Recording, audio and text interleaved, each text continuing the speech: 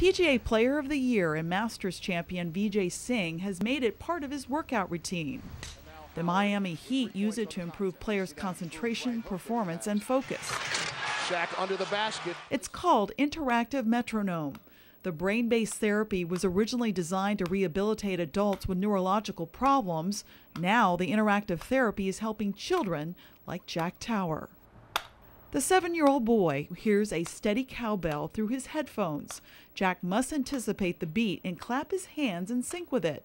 A tone lets him know if he's on time, early, or late. What it does is it works on the rhythm and the timing in the brain, and it works on specific areas of the brain. It's basically working on strengthening the executive function or the prefrontal cortex so that the rest of the brain is more efficient.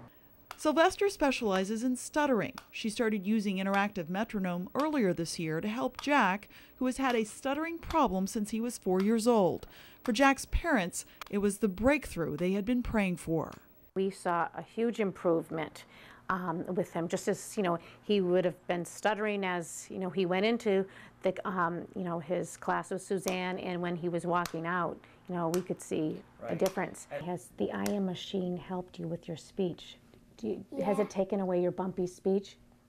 A little bit. A reaction to medication brought on Jim Redigeld's stuttering when he was in his early 20s.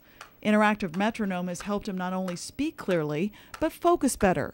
He actually bought the program so he could do it at home every day. Sylvester says repetition is the key to building stronger connections in the brain. What you're doing is you're changing neurological pathways. That doesn't happen overnight. It happens a lot more rapidly with technology. But it's extremely important that the repetition happens. Now, besides speech and language disorders, interactive metronome therapy is being used for a host of other problems, including autism, ADHD, sensory integration, cerebral palsy, Parkinson's disease, MS, balance disorders, traumatic brain injuries, and for people who have suffered from strokes.